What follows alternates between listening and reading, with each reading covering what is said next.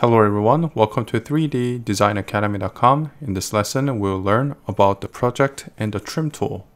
Now, when you're creating surfaces, because of how NURB surfaces are constructed, there is a limitation of the shape that you can make. Usually, you can only make a four-sided surface.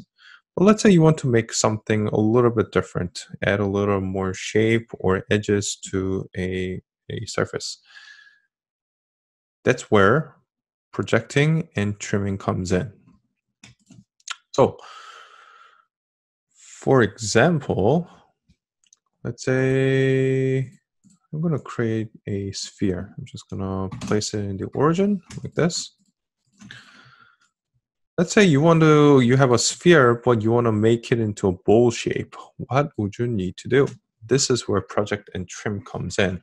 Now, project tool, located under surface edit, project right here, is you mostly used in combination with trimming. It's like a guideline, but also it can also be used to provide a reference point on a surface. So let's say you want to align a curve or surface to the particular surface without having to trim it.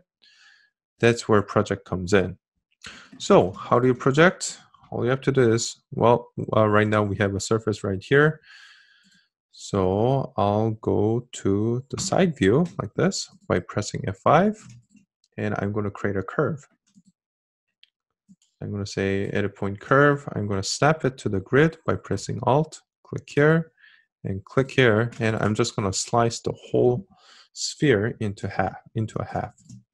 So what I'm going to do is I'm going to select project. So project, and it says select surface or projection vector. So right now I'm just going to select the surface that I want to project to, and I'm going to say press go, and I'm going to select, it says the prompt line is select projecting curve or projection vector. In this case, we create the curve, so I'm just going to click, I'm going to select the curve, and I'm going to say project. After that, let me just go back to the perspective view. Let me just hide the ISO palm so that you can see better. Okay, so on this sphere, you'll see that you'll see a green line on the surface. This is called a curve on surface, or COS. So this basically, you projected this curve onto the sphere. Now, when the history is, right now it's green, it appears in green because the history is live. So let's say I move this curve upwards like this, the projection curve, the curve on surface is also going to follow. Well, let's say I delete this construction history, then it's going to appear in blue. And now I'm going to trim. Now that we have a curve on surface, we can use the curve on surface to trim. So what I'm going to do is I'm going to go under surface edit. I'm going to select a trim, and I'm going to click on this surface. So I'm going to select the surfaces to trim right here. Okay, so once you select it, it's going to show you a green cross, which means that the curve on surface is actually touching, and it has a closed region. So now what I'm going to do is shift select to add or remove surfaces, or click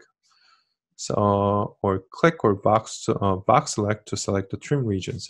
So basically, I'm going to select an area in which I want to trim.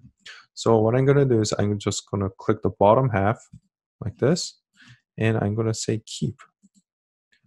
So right now I was able to keep the bottom half, and now we have a bowl shape like this. So let's look at some of the other options. So what I'm going to do is I'm going to untrim it. So under surface edit, so I'm just going to untrim it like this. And I'm going to go back to trim. And you can also use discard. So what I'm going to do is, instead of using keep, I'm going to select the same region, but instead of, I'm going to use discard instead, like this. Now I was able to get rid of the bottom half.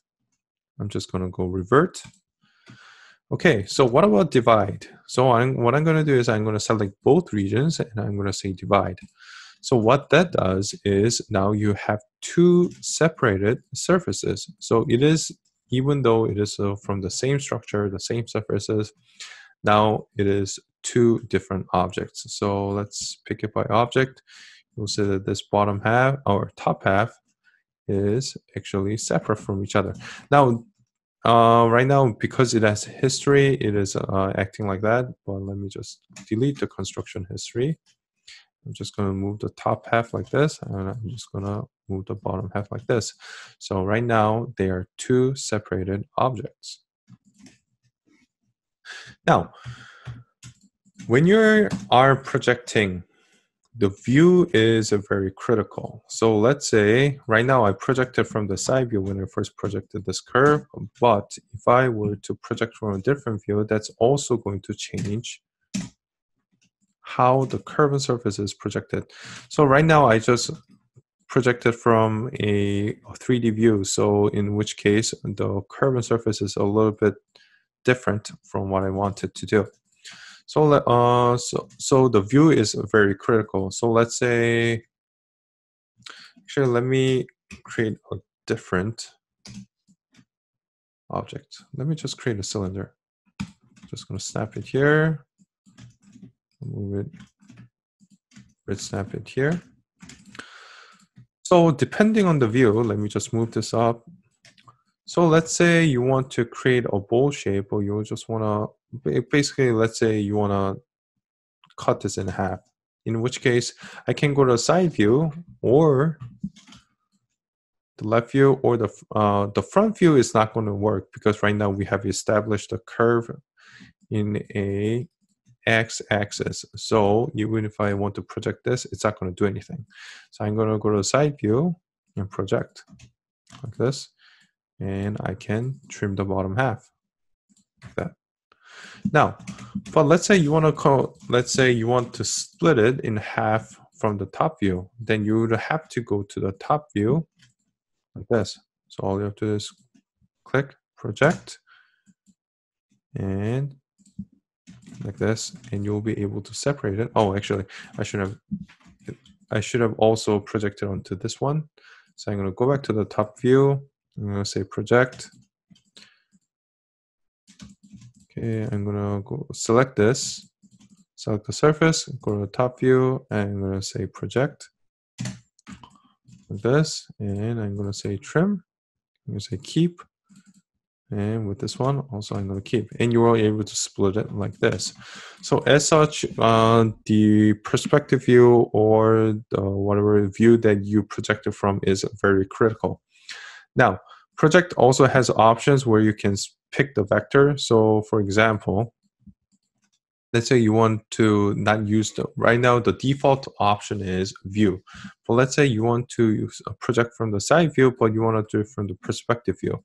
Now all you have to do is pick the object, project, and instead of clicking view, I'm going to change to Y, and I'm going to select the curve, and I'm going to say project. And you are able to project from the side view, even though your modeling window is in a perspective mode. So these are some of the variations that you can use with the vector options. All right. And that concludes this lesson, and thank you for watching.